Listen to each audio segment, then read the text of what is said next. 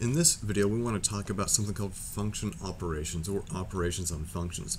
And basically what we're doing is that we're going to take the basic four mathematical operators of addition, subtraction, multiplication, and division and apply them to functions.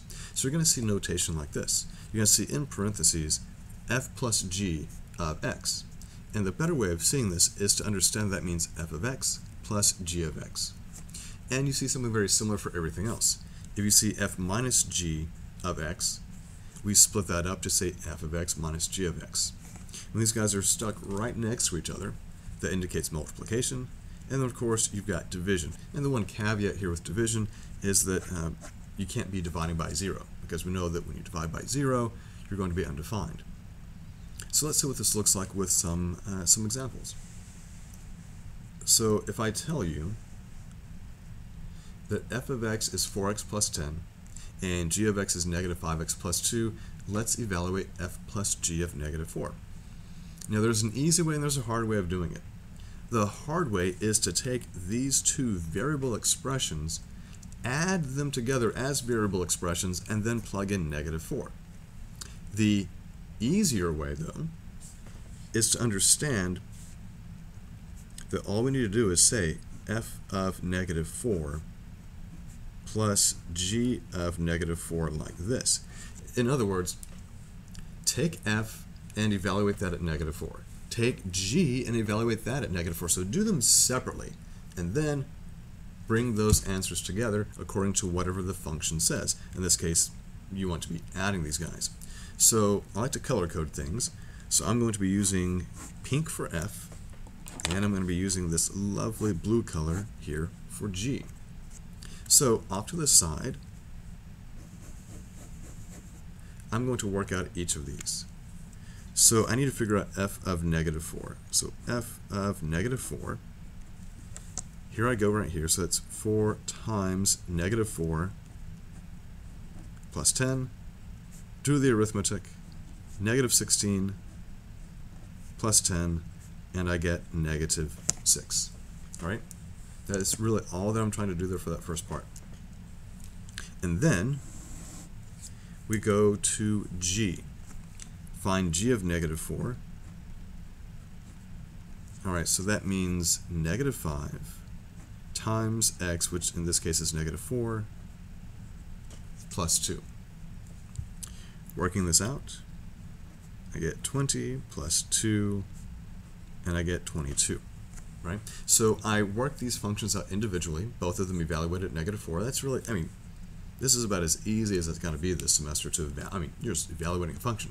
Plug in the number and get out the output value. So I've got those two individual numbers, and now I do what this says. It says add these guys. So use parentheses when you plug in these evaluations. So f of negative 4 is negative 6. And g of negative 4 is 22. And so we do what it says here, negative 6 plus 22. When you free those guys from those parentheses, you combine, and you get positive 16. And that's it. So separate, evaluate, and then do whatever it says.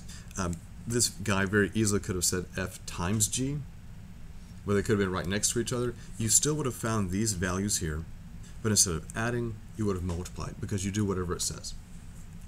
In this next part, part B, still using these same two functions f and g, it says find f divided by g of 6.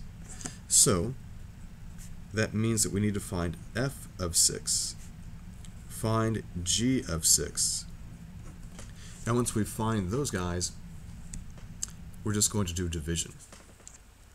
All right, so create some separation here. I need to find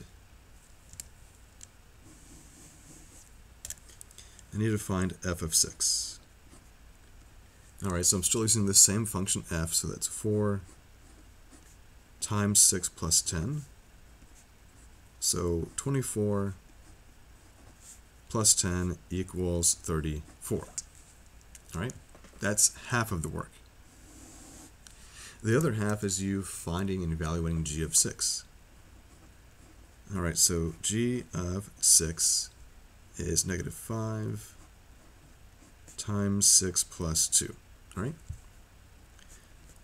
So negative 30 plus 2 equals negative 28. So we have the two separate evaluations, and let's bring them back in to what we have here. All right, so in my numerator, f of 6 is 34, and g of 6 is negative 28. We just need to divide, really just simplify the fraction because I do not want a decimal. We can reduce 34 and 28 by a common factor of 2. So 34 divided by 2 is 17, and 28 divided by 2 is 14. And so there you go. That's it. We evaluate these guys separately, and then we bring them all together, and we reduce. All right? Let's see what other trouble we can get into.